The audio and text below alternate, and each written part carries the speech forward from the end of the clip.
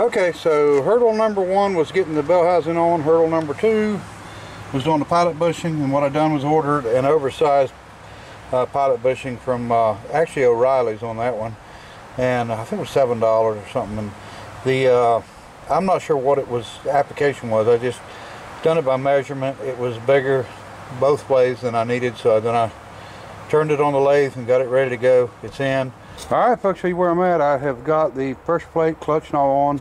It's lined up. Everything's good to go. I got to go back through and torque the bolts because I only done it with the impact, so I want to make sure that they're right. But here's what I done on this. I had to cut the center out, so I just torched it out. I put a old brake drum around it or on top of it and just torched it real quick. It was no big deal. Wasn't worried about it being too neat. Trying to keep as much weight as I can because I want this thing heavy on this end. So I just cut away what I knew I had to. So this clears the pressure plate real good. And we're going to leave it just like it is. Now this has got the alignment here. And as I said before, it didn't have it on the other side, and I was going to machine it in. My rotary, I don't have a rotary table. I got an indexing head. My indexing head wasn't solid enough to do it and get it right. So what I ended up doing, it had so much chatter and so much movement in it that I ground the lip off of the bell housing, which was this little lip. It was about a 1/4 inch wide, and then now this bit's flat, so of course you can see it moves. So the plan is to get this transmission in.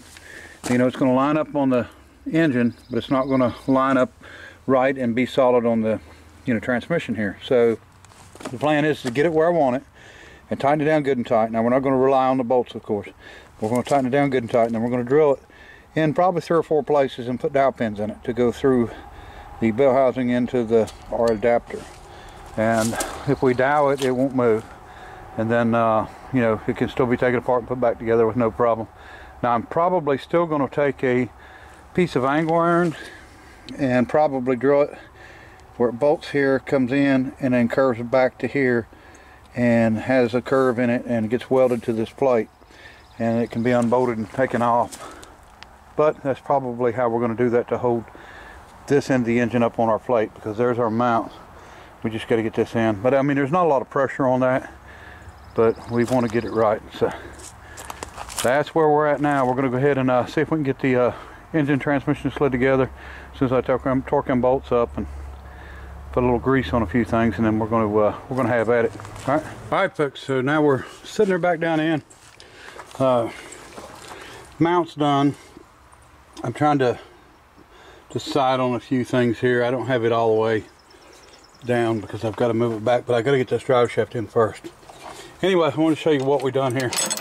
Now I've not drilled it yet for the dowel pins. I still got to do that. I actually forgot. But here is what we ended up doing.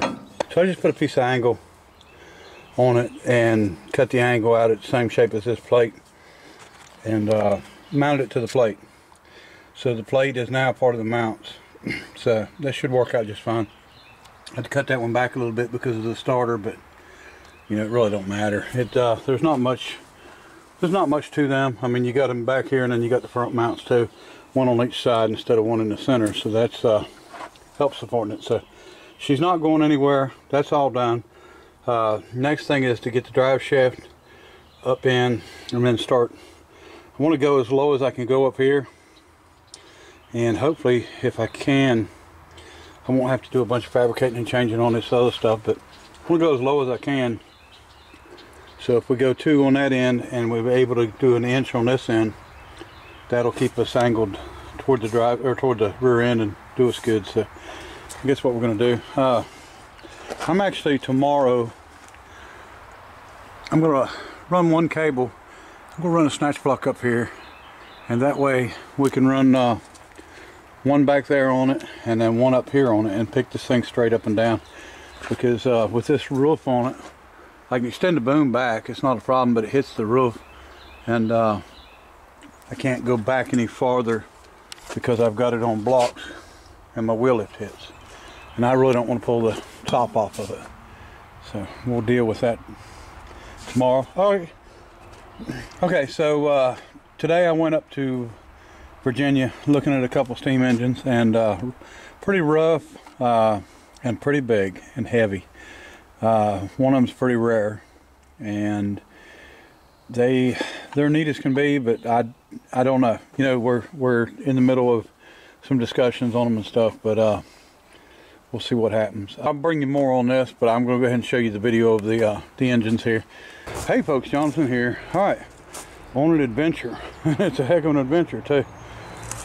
We have got a big engine here, and I wish that I need to look and see if I've got my measuring tape with me, but we'll measure this flywheel. This is a half of a flywheel. There's that actually goes on the end of the crankshaft for the exciter motor, because this is an automatic engine. It's actually a Uniflow, and I don't know what brand it is yet. We're going to try to figure it out. But it looks like it's got about a 12-inch solid crankshaft, and at least there's the rod and another half of a flywheel.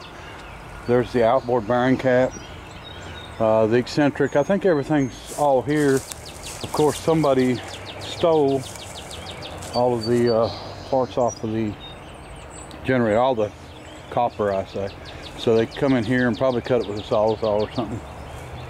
It looks pretty open here right now, but I think when the leaves are on the trees, it'd be hard to see down in here. So I think they snuck in and stole everything.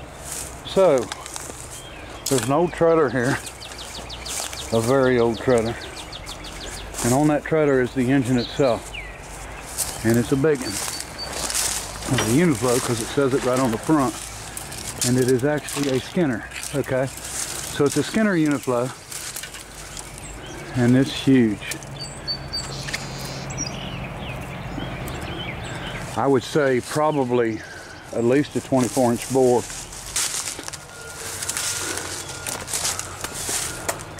It's a shame that it's been out here in this weather for all this time.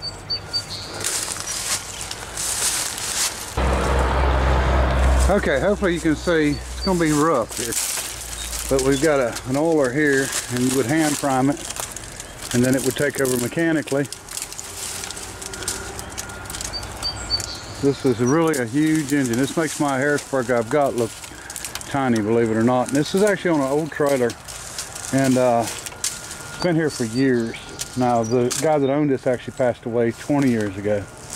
And you can see it had wood bunks on it, and of course they're gone. Everything's down to the metal, and I don't think the trailer would be usable to move this thing, and I don't know what it weighs. It's just got to be a crazy number. I don't know. I'd have to maybe do a little research, which probably wouldn't help. We got to find out if the main cap for the top of the engine is here. I think that's going to be the main factor as to whether it's worth saving or not. Yeah, I don't see any of it. It's a shame because it's still got paint on it too. Must have used some good equipment paint back then. Alright, so this is a cover you take off to put the pin in for the rod. So the rod was taken out and it's laying over there. So it's going to be about looks like a 5-inch pin, solid pin for the rod somewhere.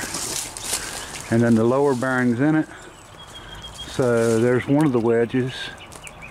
So it looks like it's probably missing one wedge. There's something laying there, I don't know what it is. Okay, that's nothing. Nothing is for this. Okay, so we got one wedge there.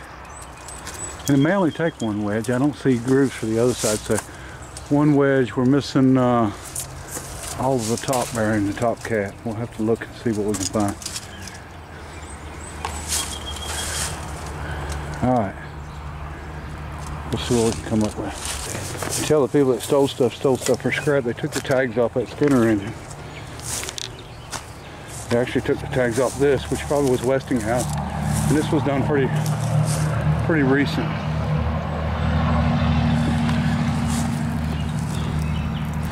And it's kind of funny because the only thing holding this up is this rotted 4x4. So this is actually like a death trap for somebody. All right.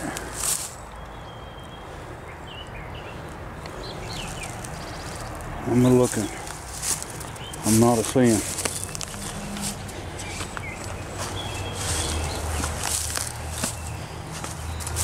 Okay, that's the cat for there, 4-bolt.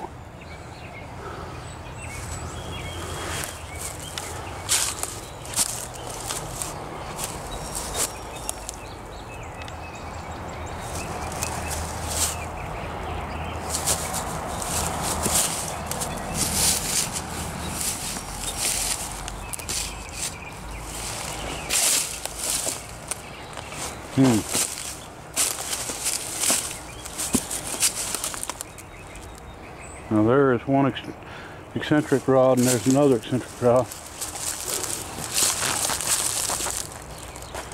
So that's not it. So, oh man, there's the panel. I need that for mine, but it's okay. Let me see.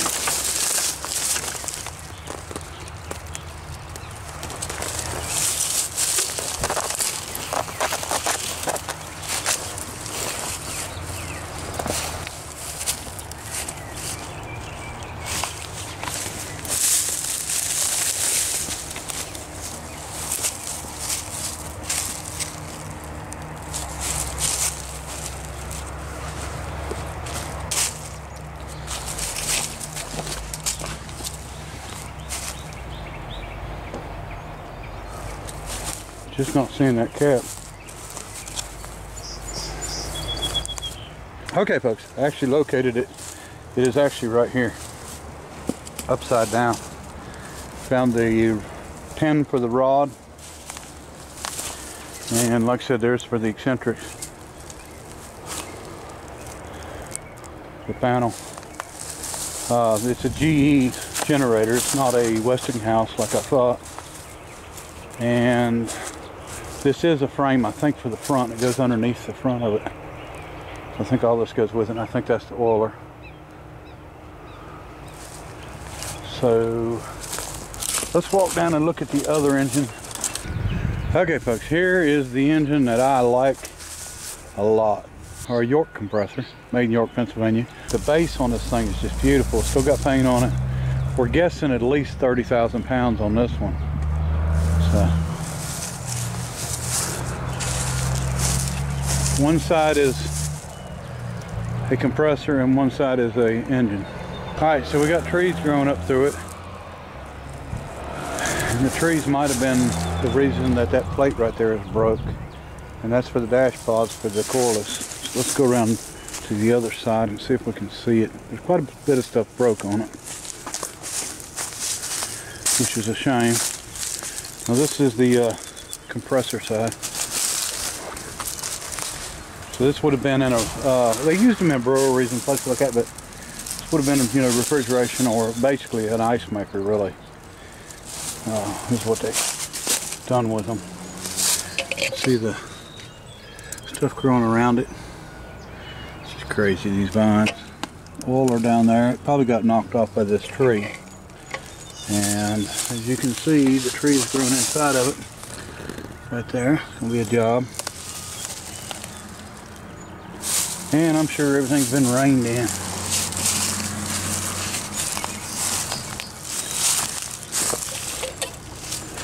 So here is the cordless side. Like I said, the plate being broke off, I'm sure was probably part of the problem was the tree. So the tag is off, but he does have the tag. And he actually, hopefully going to send me a picture of it. I'm not sure what brand this is, but I've seen this before. This style, rounded up the top. So probably just this head and stuff was supplied, I'm guessing, by the cordless engine company, and then the rest of it was supplied by York, or built by York. It's a neat piece. It's a rare piece, of course. There ain't too many of them left in the world. Getting it out is going to be a pain in the butt. But man's got to buy it first, and that's even worse of a pain in the butt. the man come up with tools and take it apart.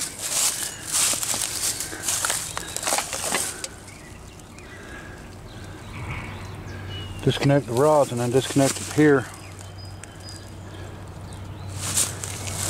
And leave these cylinders. Don't know. Alright. Anyway, I got decisions to make. Y'all know me, I usually don't mind tackling about anything, but these things are big and heavy, and they're wanting scrap price, and I'm guessing between the two engines it's probably about 100,000 pounds. So, I don't know. Okay folks, I'll give you a little update on what's going on with the engines up there and the that I showed in the forklift. The forklift I'm still moving along on. I do have the engine in, the mounts done, a bunch of the other stuff done, and I'm videoing that. We're going to put it in another video. This is a power unit we're putting together for my edger. Got a double bearing, a really heavy duty bearing that can handle some side load. Do some machining. This will come out the back. This is the trailer I come from Gene on the that had the Frick engine on it, and this is of course the Mercedes diesel. The only thing I don't have that I need is a governor, a belt driven governor, and I had no clue that the belt driven governors went stupid on price. I looked on eBay. You know, there's only a couple companies that make them. There's Hoof and there's Pierce, and you know, I used to deal with them a lot on working on sawmills and stuff for other people, but I had bought them before, and I remember paying about $120 for one, and I first one I come along they wanted $1,500 for, and you know, $1,200 to $1,500 is pretty common for a belt-driven Pierce governor, a new one, or you know, even a Hoof. So we're going to find something, to use one or something. Because you know, you need a governor, because when you get into a load and it starts to draw the engine down, you got to have something to rev it back up. And you know, these injector pumps don't have governors in them, so not hard to do, not hard to put on. Just if you ain't got it, you ain't got it. But I said before, I pay that kind of money for one, I'll hook a string to it, and every time I run a board through, I'll just pull the string. And yeah, I'm not going to pay that kind of money for one. It's crazy. I find a used power unit cheaper. So anyway, the two engines, the big Skinner engine and the York engine, I think figured out that the York was made by York, but even the cordless part, but it was made under licensing, you know, from cordless, and they had permission or whatever to do it. That's an early engine. There's a couple of them engines, not exactly the same as that one, but most of them have two, both cylinders down there are engines. One's a high pressure side, one's a low pressure side, and then they have upright compressors that they run. So it's an oddball engine. It's very oddball. I'd love to have it. I absolutely love to have it. But the problem is the Skinner comes along with it. The Skinner is a heavy engine. You know, 100,000 pounds of scrap weight. It's just a lot of money, and I don't have that kind of money to be putting into two engines that I know are probably yard art. I doubt they'll ever be running again. It's really a shame. You know, it's not even, it don't bother me as much on the Skinner because there's quite a few of them engines around. You know, I know of a couple already, but that York, I've never seen one. And it's just a shame that I know where it's going to go. I know it's fate, and unfortunately, usually that is because of money. You know, the owners of stuff like that sometimes say they want to save something and they want to get it in the hands of somebody that can do something with it, but they want to make sure them hands have as much money as the junk man. So, you know, if the junk man has as much or more money, then they're going to, you know, sort of not worry too much about it anymore and let the junk man get it. So I've got a feeling that's where that stuff's going to go, unfortunately. And hopefully, you know, maybe somebody else will go in there and get it. But, you know, I just don't, I don't have the money to be able to invest into something that I know, you know, you're not going to make money back on that. So, anyway, so let's hope not. And, you know, I'll try to keep anybody updated on it if I find out. So anyway, more on the forklift and more on this here. This is like I said, it's a quick throw together on this. Probably going to put 2 jacks at an angle. We can lower them down, and then we'll use that front jack to actually get this thing set where we want it. Instead of putting it on skids, we'll keep it on wheels and tires. And actually, wheels and tires that was on it, and then I've actually got a couple that I've had for a long time that are good. We'll stick on it. Just because these are flat, that don't mean we're gonna scrap them. We'll save them for spares. Anyway, all right, let me get at it. Appreciate everybody watching. Until next time, bye.